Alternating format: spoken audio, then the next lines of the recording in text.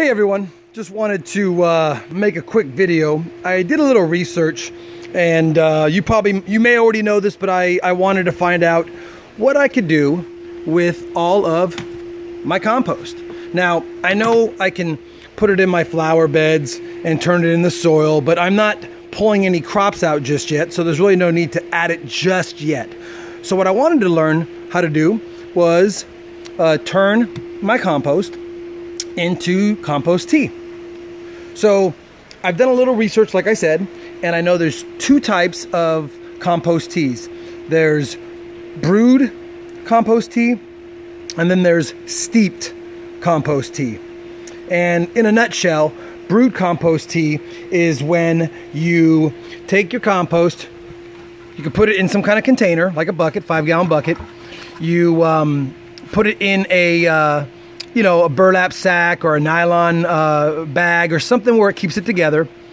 You fill the bucket with water, put the burlap sack of compost in there, use a aerator. This could be a store-bought fish tank pump where you can pick up at any dollar store or even at the fish supply place, and a air stone. Plug it in and you let the circulation of the oxygen happen, and the oxygen feeds the beneficial bacteria, and you wait 24 to 48 hours and voila, you've got some really healthy beneficial bacteria, nematodes and all that stuff to add to your soil. You can either pour it directly into the roots, or you can filter it, put it in a spray bottle and spray the foliage, and that will then supply your plant with all the nutrients it needs. And if you put it on the foliage, then it inhibits the growth of funguses and mildews and things like that.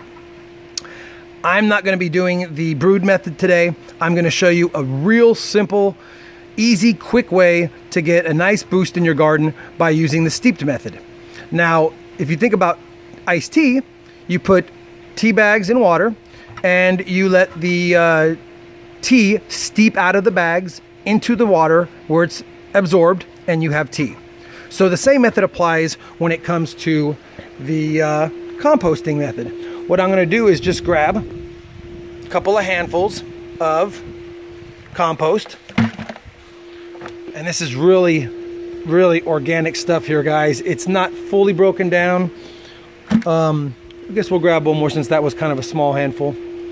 Trying to avoid grabbing too much of the leaves I've added.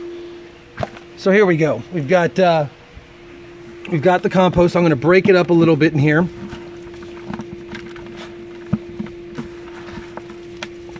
And just to make sure all these little collections of paper and leaves and sticks and vegetable matter, plant matter is broken up pretty good. All right, so no real science to it, a couple of handfuls. Now, when it comes to the water, people will say that you probably should be pretty careful about adding regular tap water to it, because if you do that, tap water contains chlorine. Chlorine's main purpose is to kill bacteria. So if you're going to use tap water because you don't have a rainwater collector or you don't have distilled water, then I would recommend you put the water in the bucket, let it sit out in the sun for maybe 24 hours or 48 hours, and then let the light or the sunlight break down the chlorine and eliminate it, so that way there's not a lot of chlorine or hardly any, if at all, chlorine in the water. But I just so happen to have here a rainwater collection system. So what I'm going to do is obviously benefit from that real quick, and I'm going to take my rainwater, see if I can get that set up. I've got a nice little spigot on this. Let me get down here, and if I turn that on, I've been using this, you can already see I've got myself some rainwater.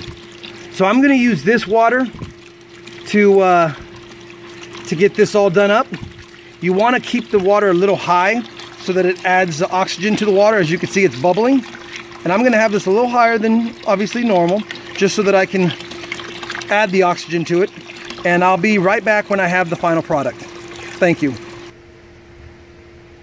All right, guys, now that I got it all filled full of my rainwater, I like to take a stick. I got this old broken stick here, it used to be a stake, and I now give it a nice mixing. You know, get a lot of that oxygen flowing throughout this bucket. We'll mix that up real good, make sure all the clumps of compost are broken down.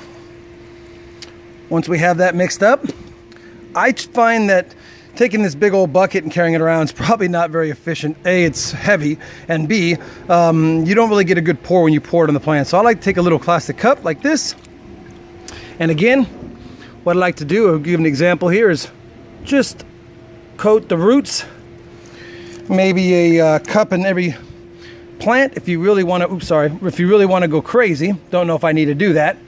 But anyway, I put that in there just like that. Now what I do before I put it on the plants is I give them a little bit of water just so that we get good flow through here. A little bit of moisture so it doesn't just sit here and just sit at the top. It actually goes all the way to the root system.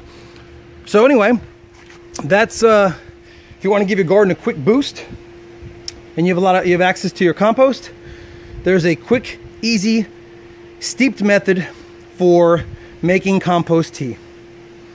Appreciate everyone joining me today. Hope you liked the video. If you have any suggestions or comments, please leave them below. And if you like it, give me a thumbs up. Share the video if you'd like to. Thanks, everyone.